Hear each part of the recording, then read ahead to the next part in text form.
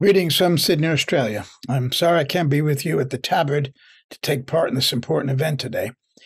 Instead, I'm going to give you a quick rundown of the latest events related to Julian Assange here in his native Australia, where the focus of his story has moved over the past 4 months. And then I'll give way to Alison Mason, a Queensland activist who spent 3 years in London in the Assange support community and is now back here in Australia. Alison will say a few words about actions and events in the very vibrant movement for Assange in this country. In Britain, Julian is waiting for what could be his last hearing before the High Court, which refused his appeal in June. If after the 30-minute hearing the court continues to deny his appeal, Julian could be put on a plane to Virginia. That could theoretically happen at any time.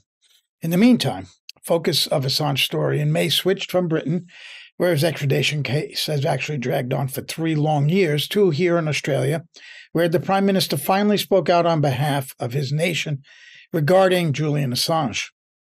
Ironically, the Prime Minister was in London for the coronation when he gave an interview to the Australian Broadcasting Corporation, in which Anthony Albanese first made public his government's desire to see the Assange case resolved, and Albanese first revealed that he'd spoken directly to the U.S. government about Julian Assange.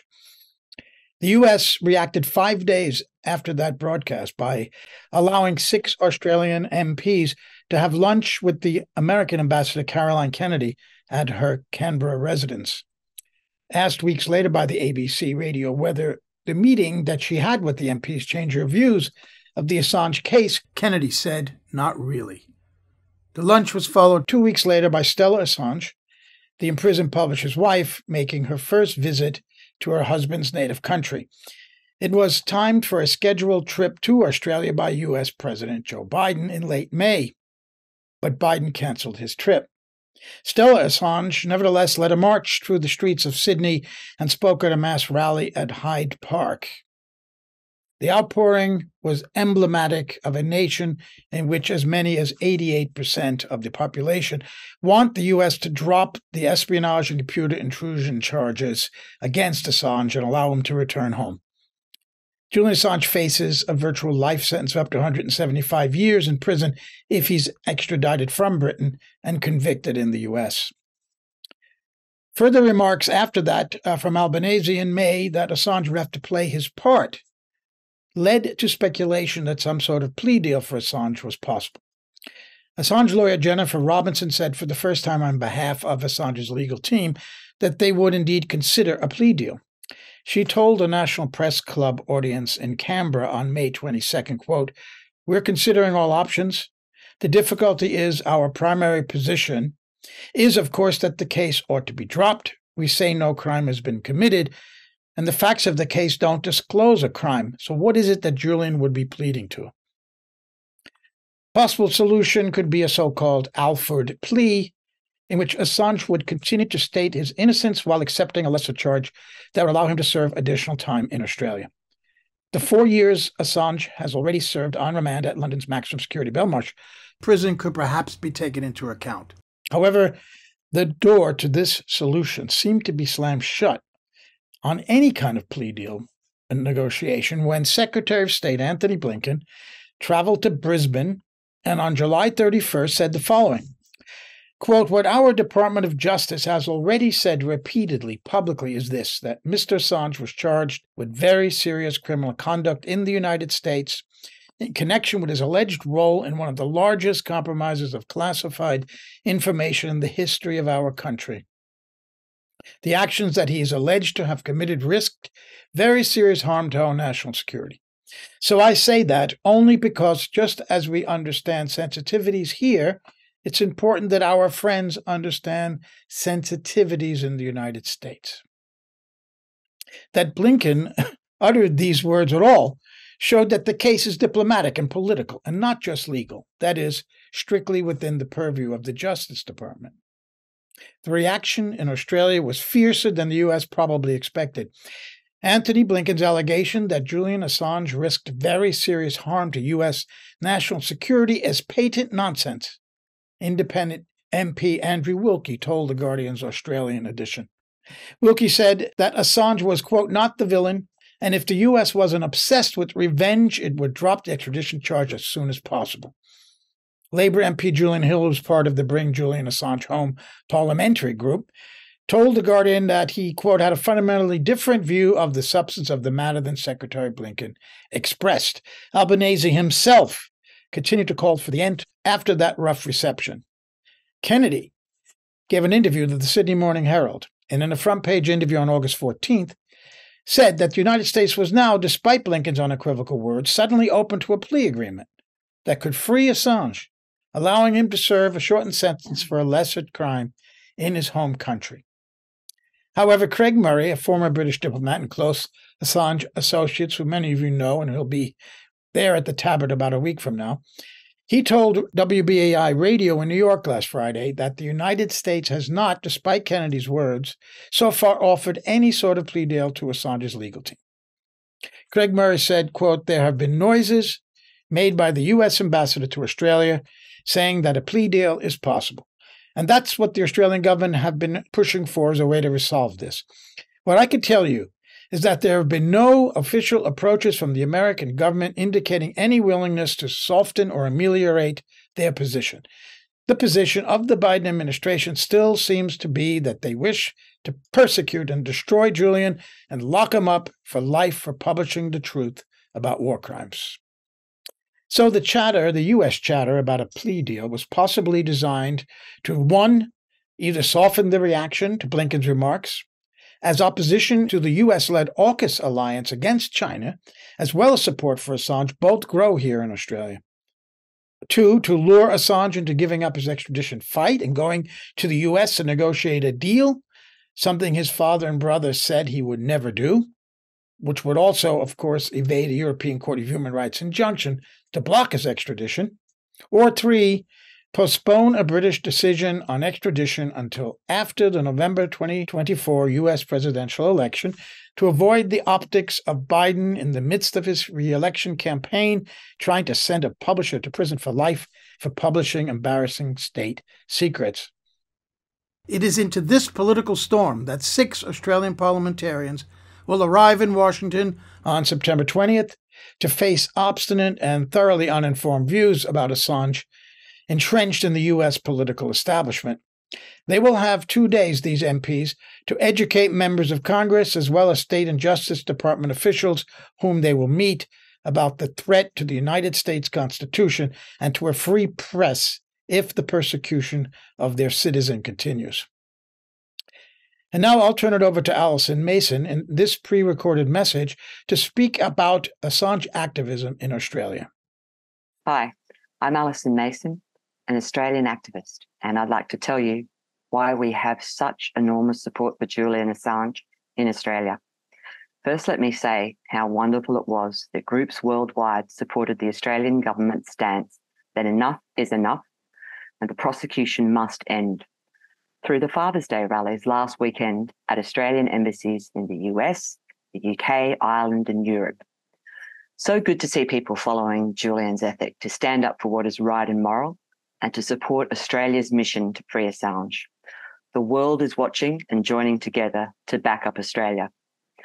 I just got a report from someone who visited Julian in jail this week that he wants people to be wild and creative and unafraid to stand up for our rights. Be bold, be colourful and inspiring. Get your artists on board. So you may want to know how we organise. The tyranny of distance is something we have in common. We have a premium banner artist here in Graham Dunstan, who is an Aquarius Festival co-founder. Beautiful banners, low cost to replicate from his pattern that he can email to you. We got to stick together. Julian's dad, John Shipton, recently was in Brazil where he met with officials, and he appeared on Glenn Greenwald's System Update. John stressed the importance of the international community backing Australia's mission. John said the outspoken support of President Lula da Silva of Brazil and President Obrador of Mexico, in concert with the interest of Australia, will bring a proper solution. Quote, together, these two men have moved the persecution of Julian up, and now it has become a diplomatic matter between nations. We are trying to paint on that canvas of international support. Now, there's a reason why polls in Australia repeatedly show 80 to 90% of Australians want Julian freed and returned to his home country. This new and terrifying example that the US is trying to install of extraterritorial judicial reach is one that has to be resisted to protect all citizens of the world from that tyranny. And it strikes at Australia's heart with Julian. And a great example of this plays out every Thursday when Team Assange Sydney goes to the electorate office of the Prime Minister, Anthony Albanese, and with the little sign, honk for Julian, the honks and the beeps and the toots from passing by motorists is incessant. There's no better way to reinforce support for Julian and inform the PM's office that the polls are not lying.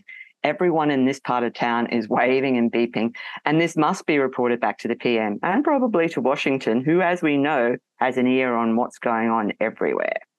There's a large ethnic Chinese population in that electorate, and they are huge Assange supporters.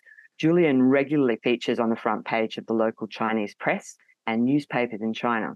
Good idea. Hold events where there are ethnic groups who totally know all about Julian. The Chinese, Middle Eastern, South American, and African communities appreciate firsthand the work of WikiLeaks. They are our allies. So the crew in Sydney report this overwhelming reaction, including friendly cops whose kind behaviour shows their true heart. In a little humorous episode recently, even a hearse stopped and put its blinking lights on to show support. In Sydney, celebrity journalist Ozzy Kozak has organised rallies, the last one before Stella came to town. Thousands of people marched and the footage was sent around the world. And he has another one, a freedom rally, on September the 23rd. And that broadens the base of support. The visit by Stella to Sydney was supposed to coincide with a visit by President Biden. The rally in March was huge, with Stella leading out the front, but unfortunately President Biden pulled out. Make of that what you will.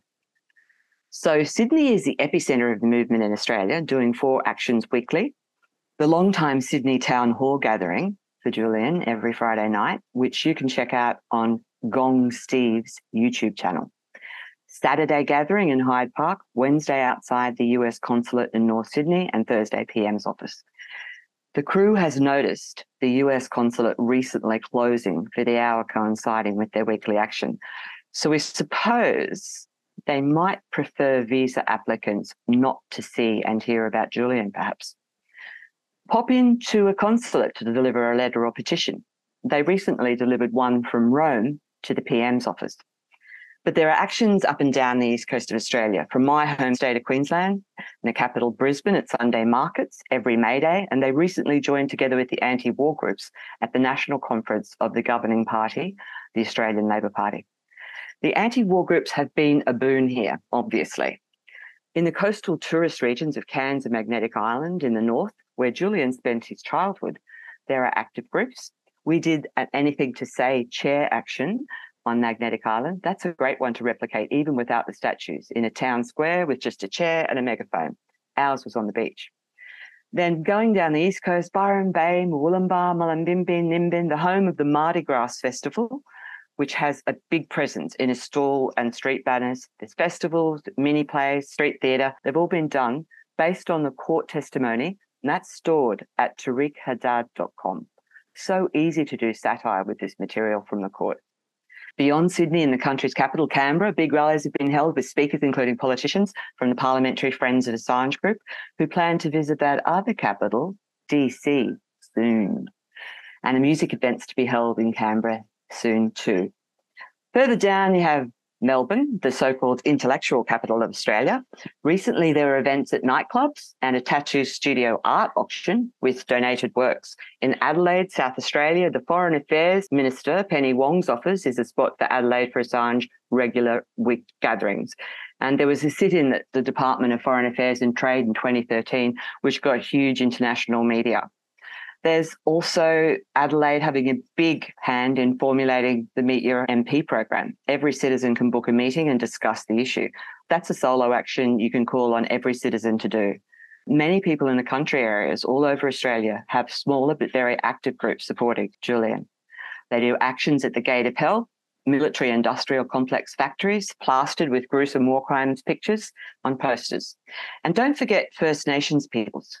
Julian received a passport from the Aboriginal Embassy, stamped with the number one.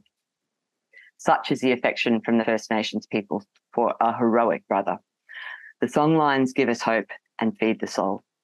In the words of singer Michael Brannock, hope and hopelessness might just be an opening to a discovery that is far beyond them both. Something boundless, something that is crackling with potentiality, and something the bastards never saw coming. Good luck. Resist, rest, repeat. See ya.